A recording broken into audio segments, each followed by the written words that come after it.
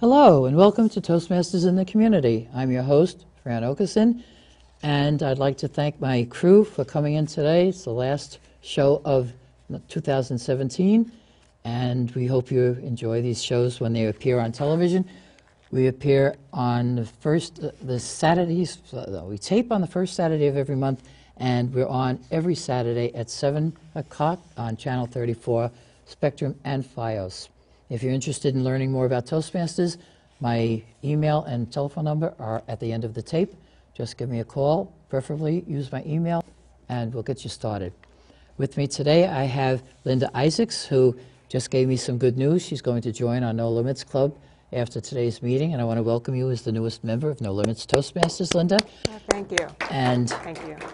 I'm sure that you'll have a happy time with us. And what is your other club? Mile Square? Mile Square Toastmasters in Hoboken, New Jersey. We meet on Monday nights. You're always welcome to come by if you're in Hoboken. Very good. And Paul Paradise is the one who brought you. Is that who you're putting down as your sponsor? I'm sure that would be fine. That would be very nice. Thank you very much. It's always nice when somebody brings a new member to the club. And thank you very much for Paul for bringing Linda to us.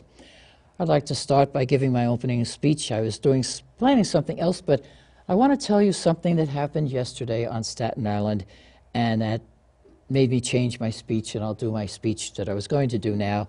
I'll do that next month. Yesterday was the 18th anniversary of the Cask Senior Poetry Contest on Staten Island. Cask is the community agency for senior citizens. This poetry contest is run by our good friend George Hopkins, who's been on the show several times.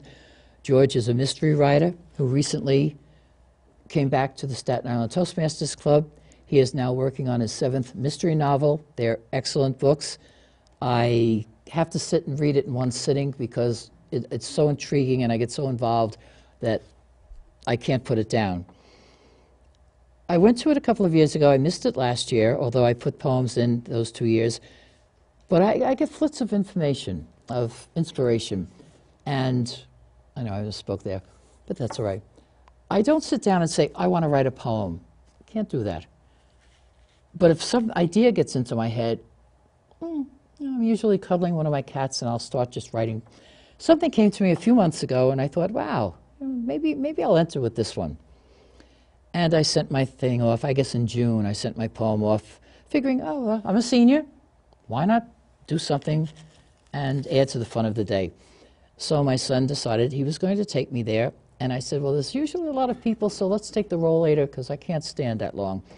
And I was glad I went. So let me tell you what happened. Every year when you are a poet, my sister Rita Claire would die if she heard I was using the fact that I was a poet.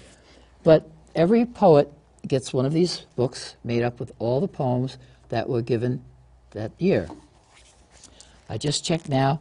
There were 105 entries this year, and they did announce that 84 poets arrived yesterday at the Old Bermuda Inn on Arthur Kill Road on Staten Island. It's owned by John Vincent Scalia, a local funeral director who's been donating the property for many, many years. I sat there and I wasn't looking for anything. I just thought, enjoy. There were some people I know from Toastmasters, neighborhood people. One of my roofers always puts a poem in.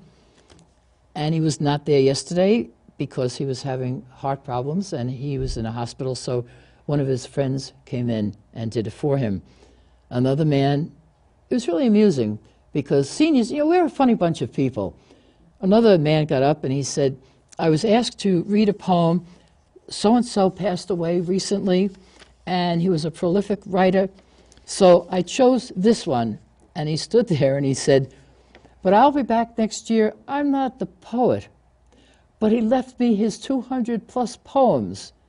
And I figured, wow, he's going to be alive for a long time if he wants to go through all of those. So I sat there. Well, first of all, in the lobby, we had about a half an hour wait. Peter dropped me off and went home, came back later on. And I met this lady who was in a wheelchair, and we just sort of bonded. We bonded across a few feet. And then I wheeled myself over to her. She was with her husband. And we got to talking. And yes, she said she enjoys writing poetry. just because that's what, and she had medical problems, of course. I was surprised to see so many people being wheeled in by wheelchairs and whatever. But as things came to about, I'm going to tell you that they gave out many, many, many awards to maybe make people realize that there's not just one winner in a thing like this. And I was sitting there listening to all the names and applauding like everybody else until they were talking about, and now we're going to the reflections category, and second place winner, Fran Okerson. And I think, oh my Lord. See, before that, they asked us if we wanted to go up and read your poem. And I shrugged that off the last time, and this time I was determined to read it whether I got it or not. All right, so I'd like to read it to you and just recommend for people on Staten Island, look into this for next year. I called it Legacy, and it goes like this. When I was young, I thought old age was very far away. I looked at people as we passed each other along my way.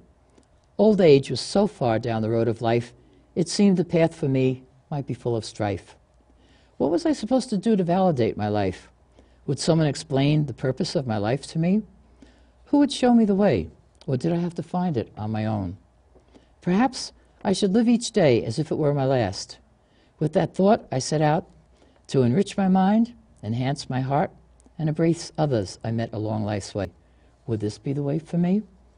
Now that I am nearing the end of the road that was set out for me so long ago, I wonder, have I done what I was supposed to do? Did I accomplish anything that changed the world? Perhaps that wasn't the plan that was set out for me. I must reflect now on what? I'm not sure. I'll keep thinking about my legacy to the world and hope I have time to complete what my God has set out for me. Until then, have patience with me. Growing old is a gift, and I have things to do before I leave. And I'm not shaking now. Yesterday, I was trembling up at that microphone, and they gave you a mic in your hand. It was so heavy, and I figured, I'm making a fool out of myself. And then when they printed it in the book, they didn't space it the way I did. So I was very glad that, forethought, I made my own copy and took it with me because I liked the way I had that spaced out.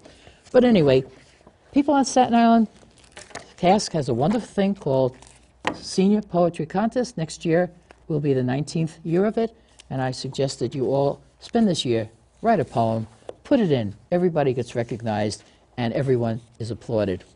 And that's my, in fact, I never win door prizes. I was the first door prize ticket, and a woman came over because she knew I wasn't going to get up and walk, and she brought me this thing, and it's a quote by Abraham Lincoln. And in the end, it is not the years in your life that count, it's the life in your years, Abraham Lincoln. So I'm thrilled to pieces. I had a wonderful day yesterday thanks to the Community Agency for Senior Citizens on Staten Island. And that's my speech. Thank you very much.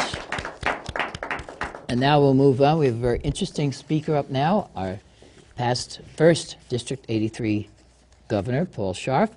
And Paul's communicating on the internet, instructing on the internet. In 5 minutes, Paul, and this causes for a team of evaluators.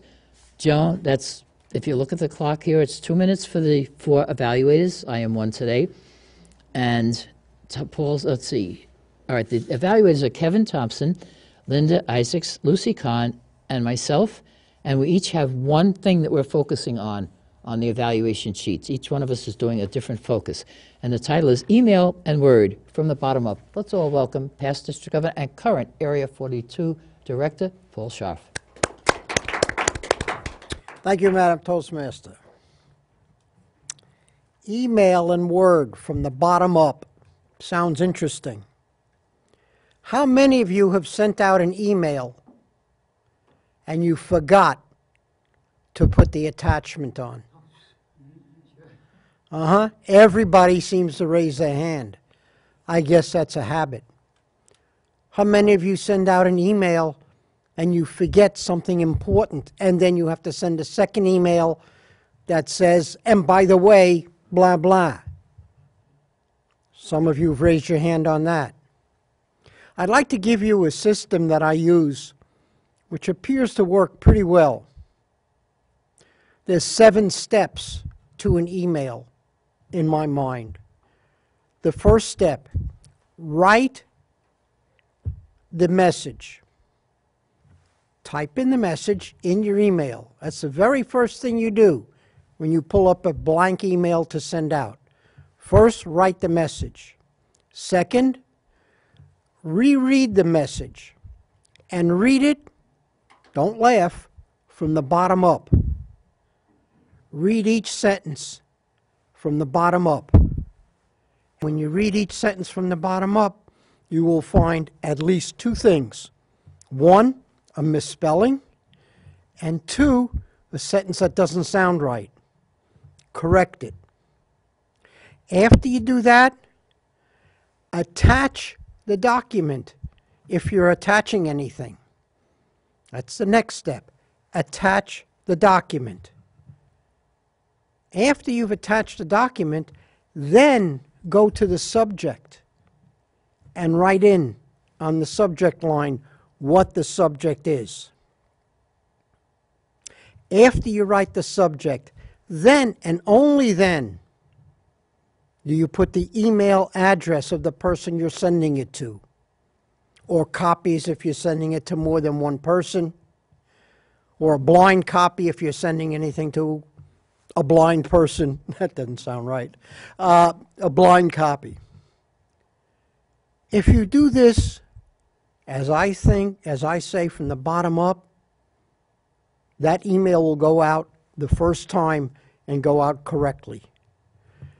One of the last things you do is do a double spell check, just to make sure. And then, of course, the last thing is to hit the send button. When you're writing a Word document, it's almost the same thing as when you send an email. When you write a Word document, write up the document and then read it from the bottom up. Believe me, you will find mistakes that you didn't know were there. So read from the bottom up on that Word document before you do whatever you're going to do with that document. So email and Word from the bottom up, it works. You will look much better. The people receiving it will feel a lot better that they're getting a corrected email or a correct email or a correct document. From the bottom up, it works. Madam Toastmaster. Thank you very much, Paul. Very well done. Thank you. All right, moving right along. Our next speaker is Ken Raftery. And Ken, I did want to let everybody know that you have extra time on your hands this year because you're on sabbatical from Brooklyn Tech, where you, let's see, is it an advanced calculus course or just a regular calculus course? Advanced placement. Advanced placement. Okay, very good. So Ken, I'll let you talk about, let's see what you're doing first of all. You're working on your vocal variety speech, very good. And Jay Sukmanan is going to be your evaluator. And I do have your pictures here, and Peter has the photos up on the drive. And your title is Breaking the Language Barrier. Let's all welcome Professor, soon to be, Ken Raftery. Can two people who don't speak the same language become friends? Well, Madam Toastmaster, fellow Toastmasters and viewers, I can tell you firsthand that the answer is yes. And the twist to the story is that I was the person who didn't know the country's language. Now, let me back up a bit. I've been more than a fan of pro wrestling for 33 years. It's really a part of my life, and as most Toastmasters know, 3 WWE Hall of Famers are beloved friends of mine, but that's a story for another time. So I was on Facebook a few years ago, and I saw some classic pictures of some of my favorite wrestling stars. So I became Facebook friends with a person who posted them. His name is Haru. I said, "Where did you get these great pictures?" He said, "Oh, they're from Japan. That's where I live." So we chat over Messenger from time to time. People who share the passion for wrestling can become instant friends. Now, there used to be a wrestling promotion in Japan that was popular for decades, and I was a big fan. But they went out of business in 2005. But a few months ago, I heard that they were doing a reunion show. They were bringing back all the stars from the past, and the ones that were still active would participate in wrestling matches. I asked Haru if he was aware of it. He said, yes, I'm going. I was thinking, should I go? He said, it's sold out. So I emailed someone from the promotion, and they said it is sold out, but we have standing room and we're holding a ticket in your name. What should I do here? This isn't exactly driving to Long Island. So I asked my friend Henrietta, who's like a real-life Auntie Mame, what she thought. And she said, I found in life that you're more likely to be angry at something you didn't do than at something you did do. So you know what? I decided I'm off to the land of the rising sun. Now there's one major twist to this story. Haru doesn't speak a word of English. I found out over the years that what he was doing was typing my messages into Google Translate. So when I met him in Tokyo, he had his iPad handy, and we were able to speak through the iPad translation. So the show was a lot of fun. He actually stood with me during the show. He said that it's a better perspective for taking pictures than the seat that he had bought. So after the show, I went out to dinner with him and his friends. And again, thanks to the magic of the iPad, we were able to have a nice conversation. Now, there's something that had been on my bucket list for quite a while. Bull Nakano is a legendary Japanese woman wrestler. She actually is a former WWE Women's Champion of over 20 years ago. But I had heard that she runs a bar in Tokyo. And the basic gist of it is you pay 6,000 yen to get in. But once you're there, you can meet Bull and have a conversation with her. You could take a picture with her. And the entire bar is filled with wrestling memorabilia, even the bathrooms. I never had so much fun in a bathroom in my life. So I thank God that Haru was there. I never would have found the place if not for him, because you're dealing with a different language, so we were able to find it. He had been there before. So if we could show the photo number 1, that's me with Bull Nakano. Now take a look at the center. That's an image of Bull in her wrestling persona. See her with the hair up to there? So she looks quite a bit different now. So that night I felt like I hit the jackpot, because a guest bartender that night was Manami Toyota, if we could see the second picture. Some wrestling historians call Manami the greatest pro wrestler of all time, male or female. That's her on the left, that's Haru in the center. And if you look closely, you'll see the iPads on the bar, because I had great conversations that night with people who didn't speak English, including Manami herself. And I should say that there's also unlimited draft beer if you go to the bar. So if ever you're in Tokyo, I recommend it.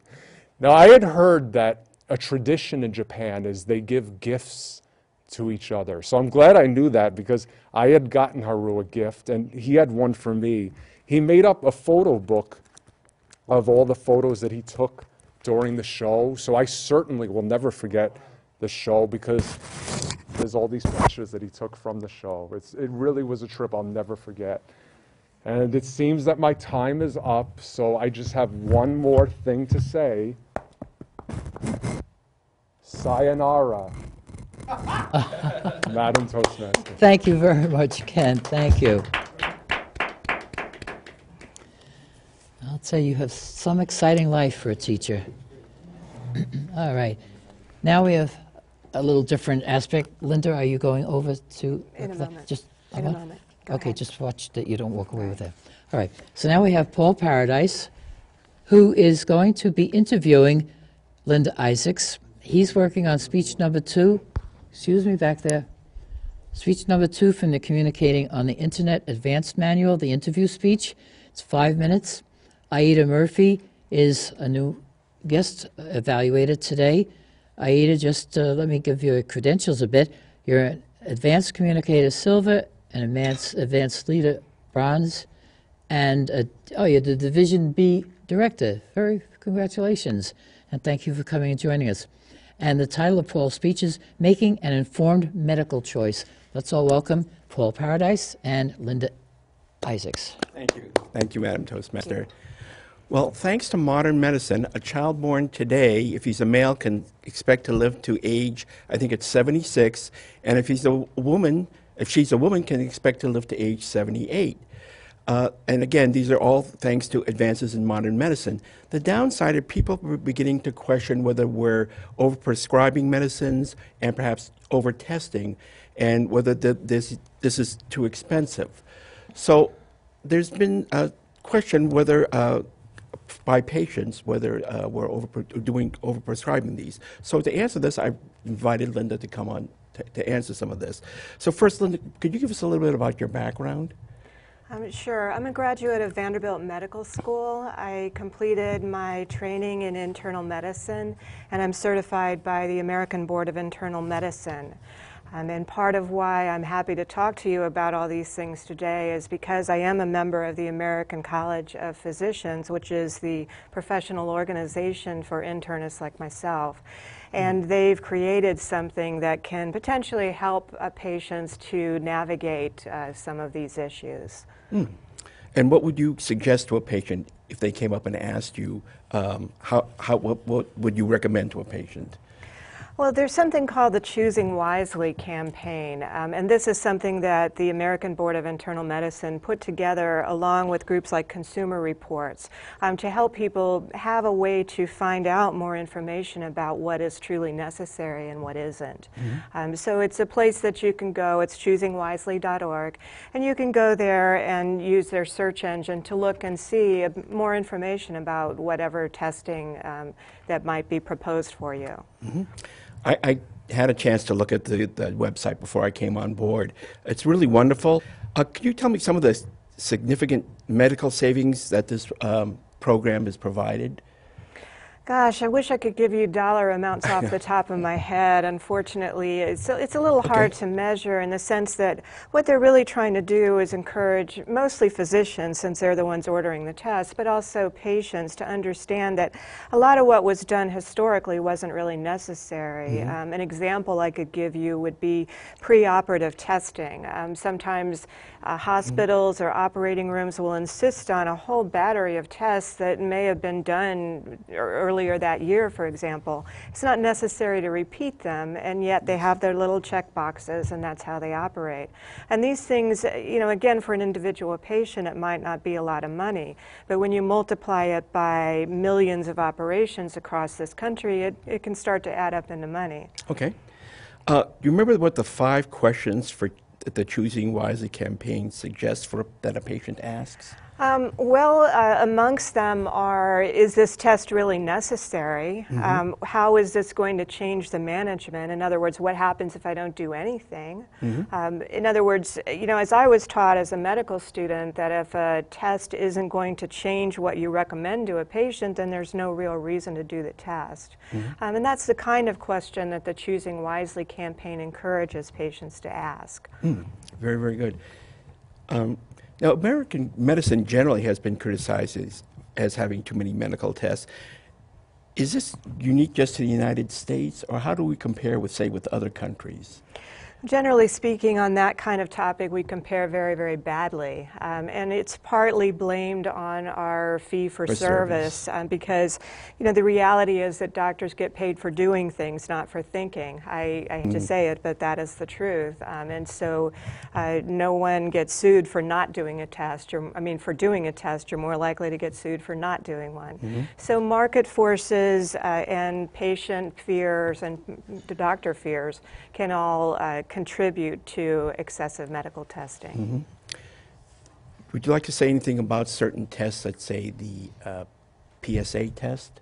Do you think that's overprescribed? The PSA test is very controversial because there's not a whole lot of evidence that finding prostate cancer early, especially in older men, really saves lives or helps people. What it's more likely to do is find a problem that never would have bothered the patient during their lifespan.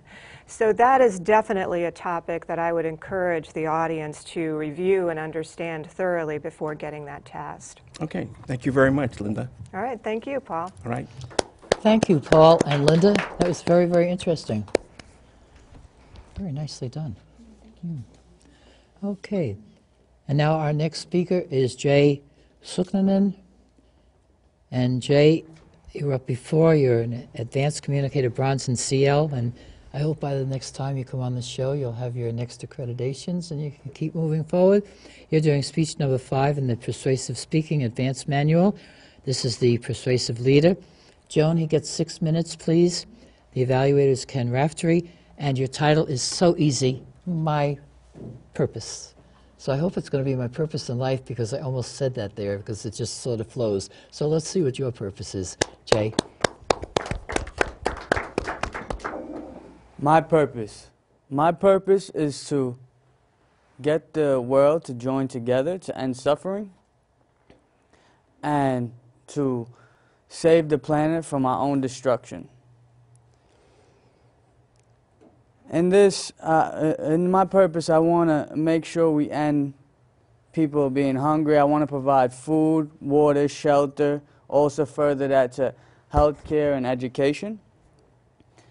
In this, through my networks and the things that I do throughout my life and the other endeavors, I plan to accumulate a certain amount of wealth to help provide these services. Also working with other people and having networks to do this. Through my life, I want to motivate the young, those that give up on themselves, and anyone else I may motivate. Ultimately, I want to be able to take care of my family and my friends. I'm working to shift people's mindset, right? I want everyone to see that we have enough. If you take a moment right now, you know, you're sitting here or you're watching this TV station, you could see that you have food, you have clothing, you have shelter. All these things make a big difference. So I'm working to shift people's mindset to be grateful for what they have. We have so much, and sometimes we say we're grateful, but when do we really take time to practice gratitude? Do you set aside time daily in the morning or night, maybe when you're praying for some people, and really getting into practice gratitude? The way I do it is I have these beads, and there's 108 of them, and every night I would say I'm grateful for something on each one, right? And that's just to remind myself to be grateful. Every day I do something in the morning as well to remind myself to be grateful. But when you realize to be grateful, you get what you want in your life. You see more positive things, and you find out what you really want, and it starts manifesting in your life. That is one of the reasons I wrote this book, Abundance, A Journey from Anxiety and Depression. It's to support people in the shift of mindset, showing them that we do have enough, also aligning them with their purpose, and whatever they may need to succeed, it has tools to carry you on while maintaining your well-being on your journey of life. Because most people struggle down the line due to health, right? So you want to maintain yourself and don't overwork yourself. Through pursuing my purpose has become more directed. I see more ways I could contribute and help the world. As I further myself down towards my path and my dreams, my vision becomes broader, and I see more ways I can interact, and it just becomes more fun. And I see my dreams coming into reality. I find ways I can contribute, and different goals that I'm hitting are fulfilling my purpose as well. So I would like for all of us to, if you guys could join me on a session through a vision. If you could just close your eyes, take a few deep breaths. So you inhale, exhale, inhale, exhale. So I want you to imagine that you're in the slums of an impoverished neighborhood where there's shacks that are falling apart. There's places where there are no shacks that there should be. And there's men and women and kids walking around with rags for clothes, barely anything covering them, bones protruding their skin. You could see they're hungry and thirsty. And they're just looking for food, even in the dirt. They're just looking to find some kind of scrap. And yet we could come in and we could bring something different. We could offer them food, water, shelter, clothing, temporarily, right, to get them on their feet. We get the government to allow us to work on their land, and we then have the own people that live there build their own community. So on this, they would be working on taking care of their own community, smiling, laughing, building up their nation, their community. Instead of becoming a burden, there will be a contribution to themselves and the world. The reason I am able to construct my purpose is because I believe in oneness, and I see we're all connected. And when I realize we're all connected, I realize I have access to all the resources. And the only thing blocking us from getting access to those resources is asking for the right reasons, and also understanding that we have to enroll other people into our vision. And by enrolling others in your vision, the vision will turn out, and you just got to be a part of it. You don't have to control it, just let it happen. If that's what your goal is, let it come to fruition. This can all happen if we support the world and world peace. Remembering peace resides within us. So we have to come in, be in the now, realize we have enough, and come from a place of peace. And we all have the opportunity to transcend this world. Thank you very, very much, Jay. Very, very nice speech. Okay. And Linda, you're up again, but you do this one sitting down. All right. Linda is doing speech number 2 from the basic manual. That's one thing I did want to point out, that when people finish the first manual and go into the 15 advanced manuals, they can always come back and redo the manuals over and over. Sometimes they find new ways of doing the speeches than they did it the first time through. This is Organize Your Speech, having an opening, body, and conclusion. Joan Marizio is your evaluator, and your title is The Science of Selling Toastmasters. Let's all welcome Dr. Linda Isaacs. Thank you. As a physician, you probably don't think of me as somebody who's trying to sell something. You might think of salesmen or saleswomen as people who are selling cars or clothing or something like that. But actually, as a physician, I'm trying to sell people on the concept that they need to take care of their health. I need to try to convince them of that. And so, so part of what I do sometimes is read books on sales. And so this particular book is called The Science of Selling.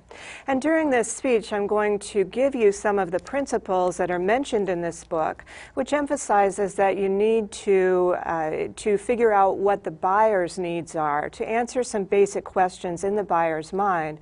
And I'm going to talk about it in the context of selling Toastmasters.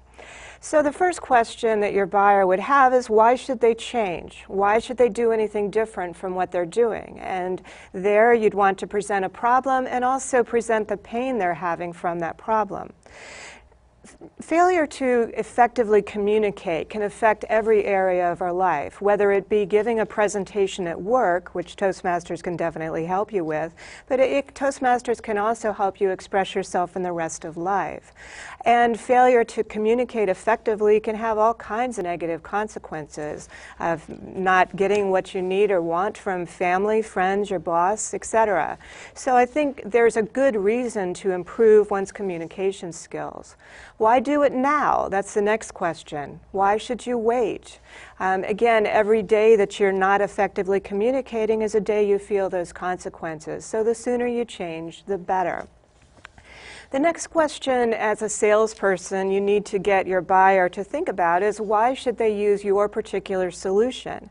You as the audience might be thinking, well, why should I join Toastmasters? Maybe I'll just buy a book on public speaking or communication and put it into practice as best I can on my own.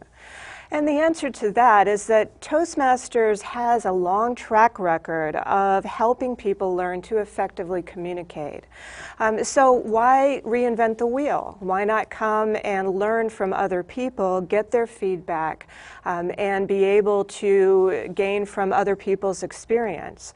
So there's a good reason to not try to do it on your own and to come to a place with proven expertise.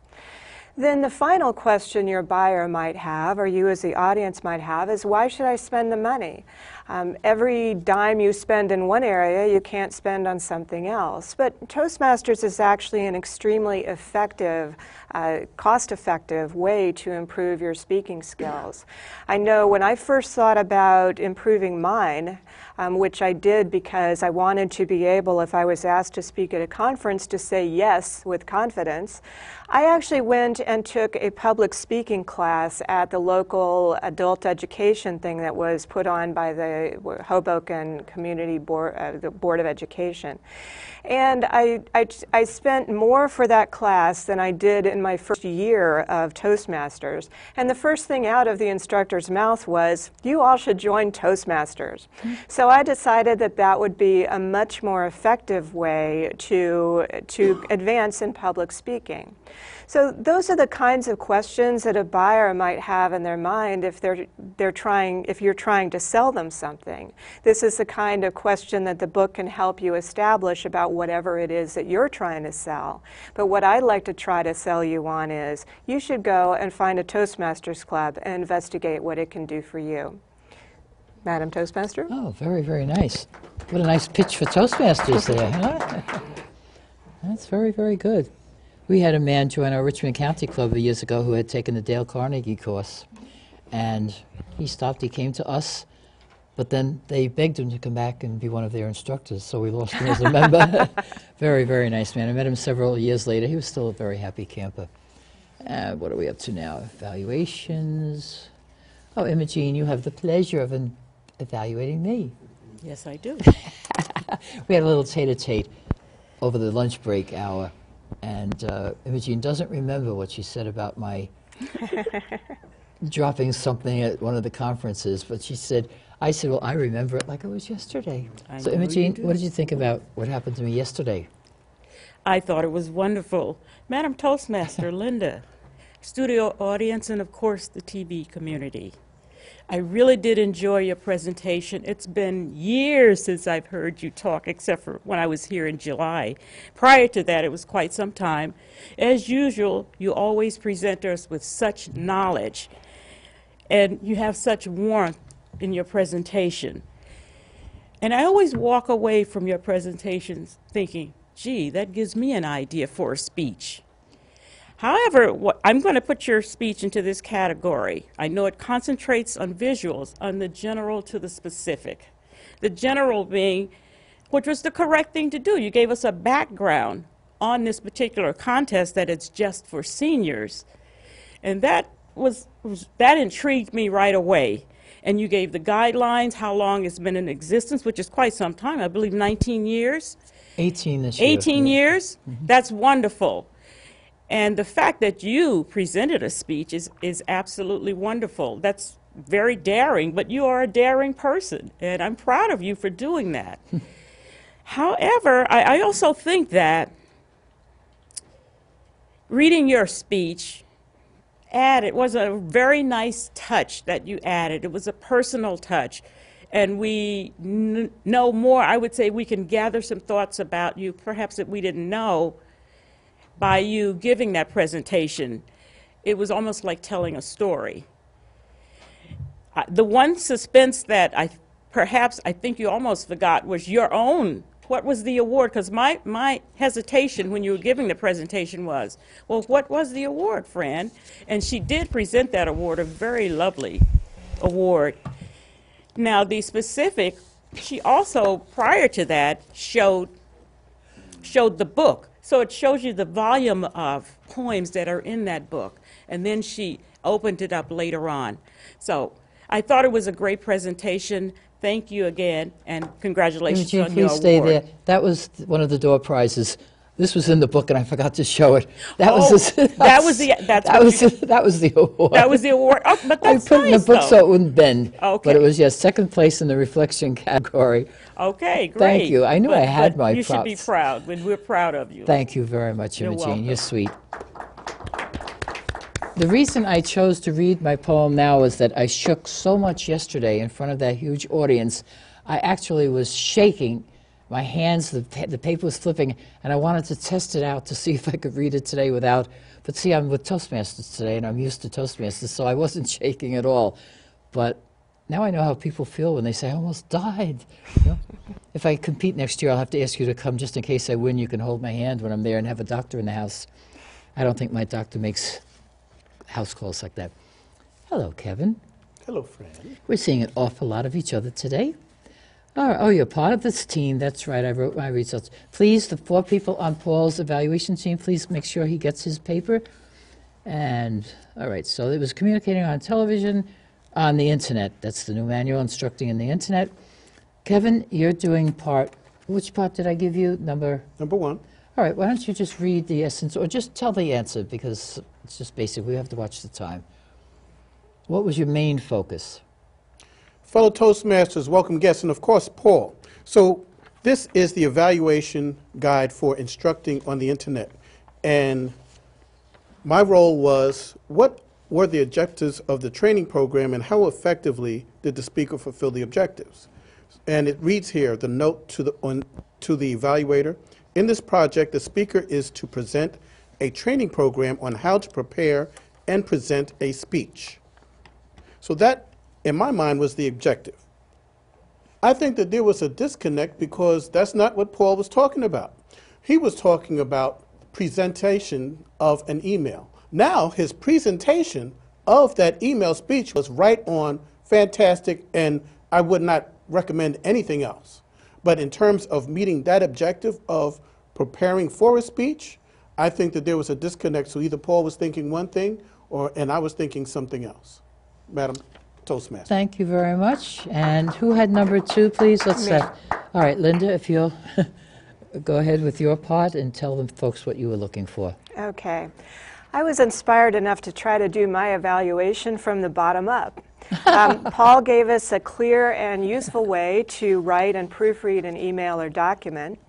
Before he started, he elicited from us that we had common problems that his methods could help solve. And yes, absolutely, the program met the needs of the audience. It certainly met the needs of this audience member, and I plan to implement what he said in future emails and documents. Thank you very much. And Lucy Kahn, would you please tell us yours? Hello, fellow Toastmasters, viewing audience, especially Paul.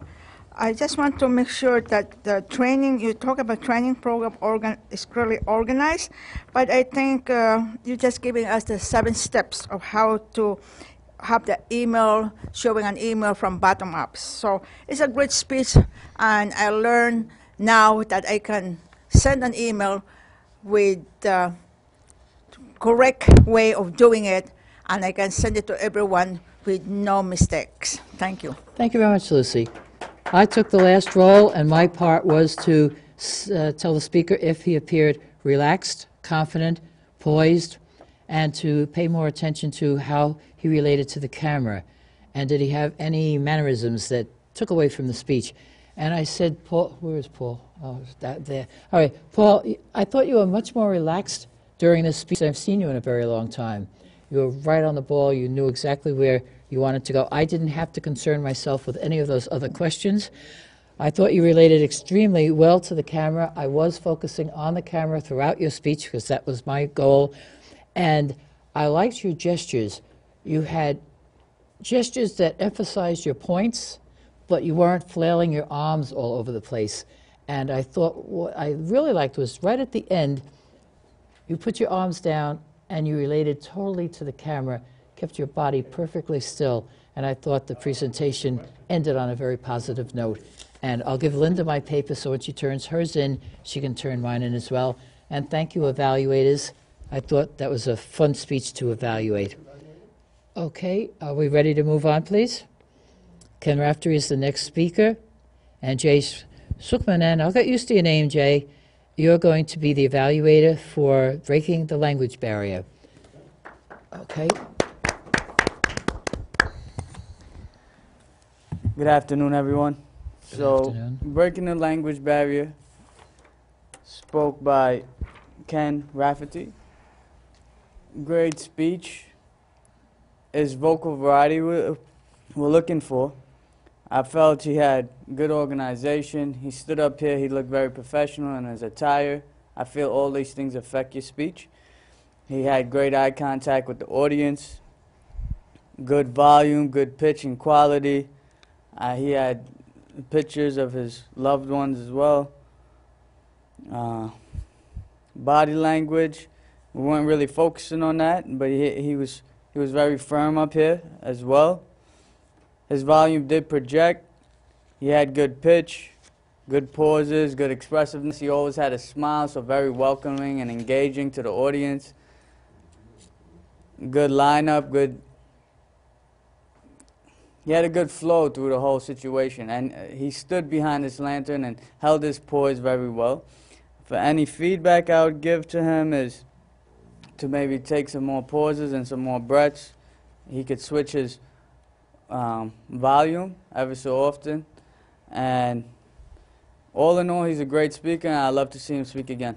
Thank you. Thank you. You'll have to come back to Staten Island to see that. Thank you very much, Jay. And now we'll have Joan come up and evaluate Linda's speech, The Science of Selling Toastmasters. That's an interesting title for that book, too. What, did I miss somebody? Actually, yeah. Oh, I'm sorry. It's Okay. Ada.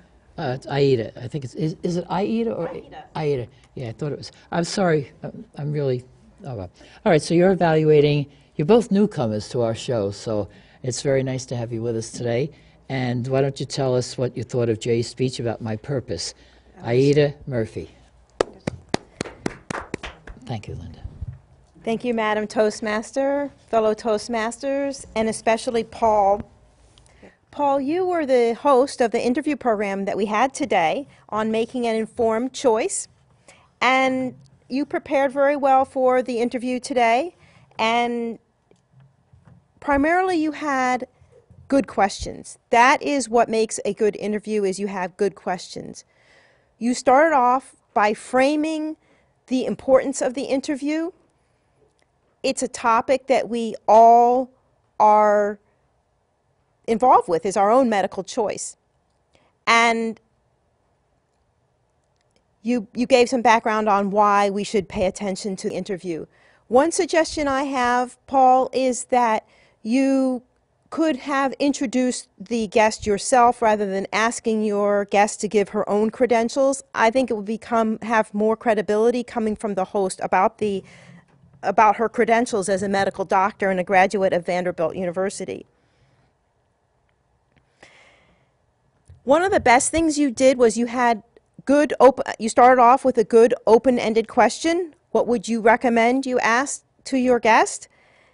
And then you followed up with a specific question about recommending the 5 questions. You elicited the information necessary for a good exchange of information, and that made it a very useful interview. Thank you. Thank you very much, Aida. And now we'll ask Joan to come back. Is it Joan next? No, it's Ken Raftery. Oh, I'm sorry. I'm all over the place here. Yeah, no, I have it right here. It's just Yeah, I'm okay. busy around. Okay, I'm sorry. We'll get to the end of the program sooner or later. Okay, Ken, now would you tell us what you thought about Jay's My Purpose? Yes, thank you, Fran, fellow Toastmasters and viewers. Yes, I'm evaluating My Purpose, which was from The Persuasive Leader. I very much enjoyed this speech. It was the first time I ever heard Jay speak, and he conveyed his vision and mission very clearly. And as an author of a book, he's certainly a credible source of information. He made us a part of the vision, having us close our eyes. I thought that was a great idea. It certainly forced all of us to be an active participant in the speech. Stories and anecdotes, definitely. You gave us food for thought. And I liked your stories about being grateful. It's very true. How many of us really think about it? It's something we take for granted. And the beads, I thought that was a great idea. I think we should all do something like that. And then they asked about gestures, very good gestures. I liked when you said peace resides within us, like you used your hands to enhance that. Did you convince us? Yes. And we could all benefit from this vision. I actually heard a Thanksgiving sermon with a very similar idea to what you were talking about. What did the speaker do well? Again, it was a powerful vision. You were calm. You didn't hesitate even once during this speech. And the title was a great idea. Like you very frequently said, my purpose, my purpose, my purpose. And just for a suggestion for improvement, I thought maybe you could start with a question and just to get us involved from like the very first seconds. And I also thought your ending was like a bit sudden. It's kind of like, you know, some songs kind of tell you that the ending is coming. They slow down maybe a little bit. So maybe in your last few words, just slow down so we're aware, okay, this is like the ending. I know I myself wasn't sure. But other than that, I really much enjoyed it, and I hope to see you here again. Thank you very much, Ken. Thank you. And now we'll finally get Joan up there. Thank you, Joan. Greetings, dynamic duo up at the front table. Instead of circling, I thought it was appropriate to give her all star-shiny kind of little symbols around her. Because I gave a 5 in everything: the speech value, preparation, organization, opening, body, conclusion, and the transitions were all smooth. They want to know how she could have improved it, except for maybe a song and a dance added to it. I don't know how, so I didn't answer that at all. But what I liked about the presentation is I said, you tackle this like a news reporter. A news reporter gets the investigation going, gets all the questions answered, and leaves nothing of mystery to the person reading the report. So I have to say I appreciate exactly what you said about medicine. I think if you were in charge of giving out opioids, we would never have had the trouble we're having today. It's a runaway issue now, and I think if you were there to guide them, it'd be great. You're a fantastic doctor. Thank you. Thank you. Thank you very much, Joan. Now let's go into the table topic section. And Imogene, we'll ask you to come back up. You're doing a lot of walking today. Look at all that exercise you're getting today. Yes, indeed. Yes. Imogene. And I did this to give you a chance to give your opinion of one of your purposes in life. You've worked for the North Shore Animal League for so many years. Please tell our guests and home viewers how easy it is to adopt a pet and give it a loving home in the new year. Imogene James. Thank you, Fran. I would truthfully like for you to think it's easy to adopt an animal. It is easy if you love animals. You must have patience, though, because so many of the animals that we have either been abused or were found outside, or somebody dropped them off at our location. So we feel very honored to be able to help these animals, but we also want to make sure they don't end up in the same predicament where they came from. So believe it or not, and I've never been through the process, but I understand it's quite rigorous.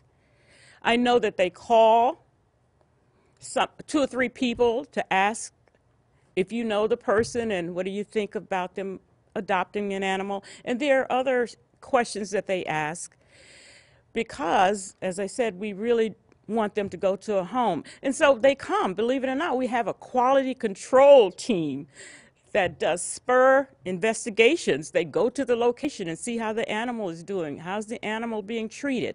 And one of the things that we require is that the animal does not live outside. And that's one of the things that we always have to look for. Most people end up very happy, and we get so many accolades saying it's the greatest pet they've ever had. And we're glad to hear that, because we want the animal to be happy, and we want them to know that we've done our best to get them into a home in which they love. Madam Toastmaster. Thank you very much, EJ. All right, Isaac. Where is Isaac? Isaac is here. Isaac is always here. I'm watching the time, so if you had an appointment with a doctor, very quick answer now, I'm looking at the clock, and I don't want you to yell at me. If you had an appointment with a doctor or other professional, and you knew there would be a long wait, how would you spend your time if you didn't feel like talking to anyone who was sitting there? Isaac, Madam Table Topic Master, I'm going to yell at you anyway because it's 3 minutes and 3 I'm looking, seconds. that's why I said make it. I will read. I love to read. I read a lot. I read in 2 languages, Russian and English, and reading is my passion, one of my passions.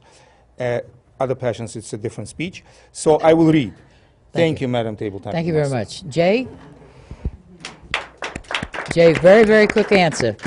I saw a movie about 2 weeks ago called The Starry Christmas from 2014, and one of the phrases in there was, anything is possible at Christmas.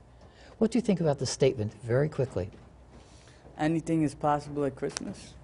I already received Christmas gifts already. I'm getting, good checks in the mail and good gifts from my family and friends. So anything is possible.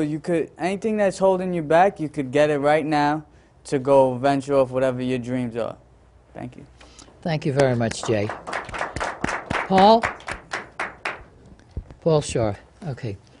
Paul, hi. I have an interesting question for you, Paul.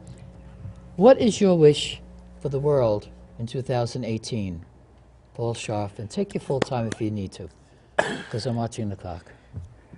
Madam Toastmaster, my wish for the world for 2018 is to talk to everybody quietly and peacefully. Each one has their own religion. Each one comes from their own area, their own ethnic group. But we should talk quietly to each other. If we can talk to each other, we can get things done without having to relate to more rigorous things.